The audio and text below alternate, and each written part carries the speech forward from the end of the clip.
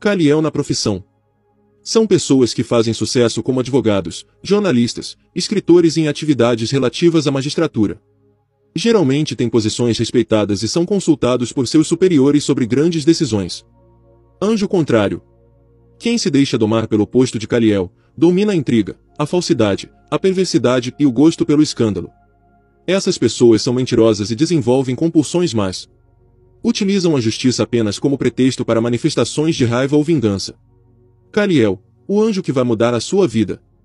Um anjo para as situações mais difíceis na sua vida.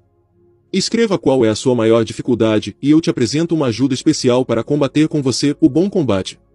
Há um anjo em especial que compra a nossa briga porque adora trabalhar para o bem-estar da humanidade e é nos momentos mais aflitivos que ele mostra a sua força. Caliel é o anjo guerreiro e não recusa um bom combate. Vou te mostrar como atrair a sua atenção nas horas de maior dificuldade. Onde tudo parece perdido ou naquelas em que até as suas forças sumiram. Experimente chamar a força do anjo guerreiro. Faça assim. Sabemos que os imprevistos acontecem e ninguém está livre de enfrentar de repente um revés em sua vida, a menos que se encontre sob a proteção do manto de Deus. A fé é sempre o escudo inicial para se defender contra qualquer tipo de malefício que possa ocorrer em sua vida. Mas nem sempre se está tão seguro, e muitas vezes as armas do mal são inesperadas e muito fortes. Para enfrentá-las, só mesmo a armadura de um anjo guerreiro dos mais poderosos.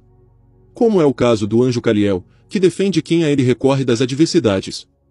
Para invocá-lo, postar-se às 5h40 diante do seu altar pessoal, ou um canto separado da sua casa onde você possa ficar sem ser incomodado. Pedir permissão ao seu anjo e chamar 3 vezes por Caliel. Após ter acendido uma vela e se tiver um crucifixo, segure-o nas mãos enquanto faz a leitura dos versículos abaixo. Coloque o crucifixo aos pés da vela. Peça ao anjo proteção contra as adversidades e as forças do mal em geral. Faça o seu pedido mais urgente, fale da sua maior aflição com fé. Em seguida ore os versículos de 6 a 8 do Salmo 7. Deixe a vela queimando. Quando se apagar, pegue o crucifixo e coloque no pescoço. Use-o como seu mais poderoso amuleto. Os versículos do Salmo 7. Levanta-te, Senhor, na tua indignação. Mostra a tua grandeza, contra a fúria dos meus adversários e desperta-te em meu favor, segundo o juízo que designaste. Reúnam-se ao redor de ti os povos, e por sobre eles remonta-te às alturas. O Senhor julga os povos, julga-me, Senhor, segundo a minha retidão e segundo a integridade que há em mim. Boa sorte e muitas conquistas.